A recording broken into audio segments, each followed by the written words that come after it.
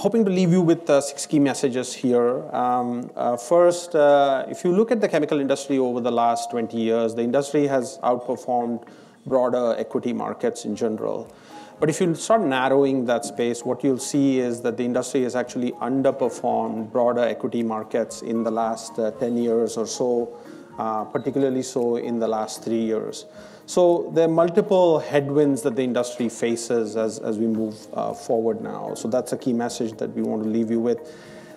Second, feedstock costs are getting increasingly challenging right now. If you look at the U.S. chemical industry, the factors around feedstock competitiveness, especially the supply of natural gas liquids, continues to be very attractive. We have a great panel session after this that will get into that in a little bit more detail.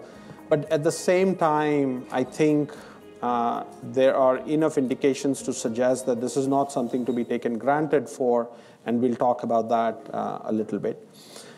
In good news, there are multiple megatrends that will create new markets for the chemical industry or will expand existing markets. Mobility is one example. David talked about this a little bit. The 5G rollout, infrastructure spending, which is expected to grow. And then just broadly speaking, a lot of innovation going on. And we just picked additive manufacturing as one example there, but we see a lot of innovation in a lot of other areas as well.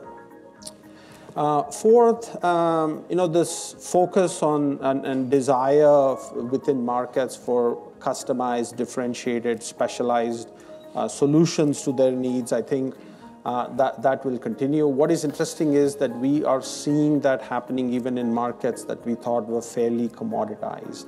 And that desire for customized, differentiated products is much more pronounced today, even in markets that we thought were commoditized. So we'll talk about that a little bit. And the last 2 key messages, we track the chemical and petrochemical capital spending on a global basis every year, and we do see that picking up. But we see increasingly, we see a lot more competition for those capital dollars, especially competition coming from projects that might not necessarily yield a return. So a good example would be spent on decarbonization projects or recycling projects.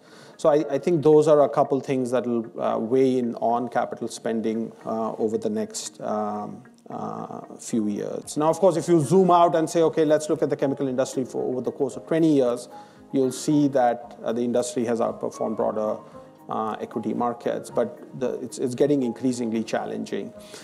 We see 2 big reasons for this, right? And both of them, to a certain extent, have some relationship with China. The first is that if you look at return on capital employed within the chemical industry, that has been falling. Some of that is because broader utilization rates within the chemical industry have declined over the years. And some of that is because there's just a lot more capacity in China and therefore a lot more competition for these products. Second, what we see is that volume growth in the chemical industry has actually been declining. And some of that is related to this greater desire for specialty products, this greater desire for differentiated, customized products. But some of it is also because some of the large consumers of these chemicals, China is a good example, or other emerging economies like India, Brazil, Russia, these economies have underperformed in the past decade or so. And as a result, it has been hard to kind of deliver the volume growth that the industry saw, for example, from 2000 to 2010. And that plays a factor in terms of depressing these total shareholder returns. In other words, today, the global industrial, the North American industrial enterprise is a lot more tied to natural gas than it was in the past. And the degrees of freedom that they have to move away for another fuel is far more limited. This is important because as natural gas prices rise, the only option that some of these segments have is to just shut capacity down. They don't have the ability to go and switch to another fuel. And that can have a pretty big impact on overall returns and the overall performance of the chemical industry. 5G, you can see the chart on the right. We are essentially going to see an order of magnitude growth in that market here and that's in the near term over the next essentially few years through 2025. This creates a significant opportunity for growth for polyimides, for PTFE-based materials, for liquid crystal polymers. But because this market is growing so rapidly, it creates opportunities for competing materials to come and find potentially some space for these applications. What we see in markets that are growing very rapidly is customers are not too obsessed about using the same material that they have been using for a very long period of time. They are more willing to kind of try other materials that will potentially give them an advantage in terms of cost, in terms of access to supply, in terms of speed to market. So that creates interesting niches for other competing materials. So this is, I think, the emerging alternatives, the materials that we've listed in that emerging alternatives box. It's an interesting area to look at as this market kind of evolves and grows. And the last piece I want to talk about is, we addressed this a little bit here, but if you look at traditional polyethylene markets, right, what we are finding is that in some applications for differentiated premium grades in polyethylene, we are seeing growth rates much higher than that of the traditional growth rate that you expect from GDP, right? So if you look at polyethylene as an entire market that's growing at about 3.5%, a little short of 3.5%. But if you look at some of the high comonomer olefin content polymers, for example, we see that growing as high as 5% in some applications.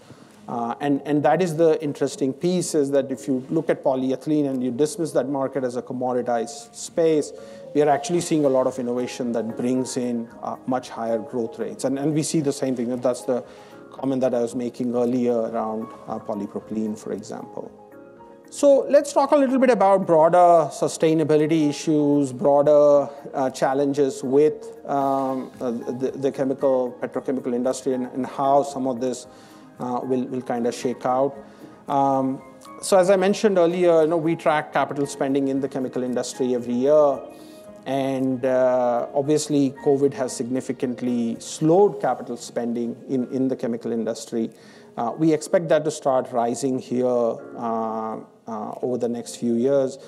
But it's going to take a while before we start seeing the levels of capital spending that we saw pre-COVID. We think that it won't be until late 2024, maybe even 2025, before we'll kind of get to pre-COVID levels in capital spending. What is interesting is that there's more competition for these capital dollars now. And clearly, recycling is one of them. We'll come to decarbonization as well.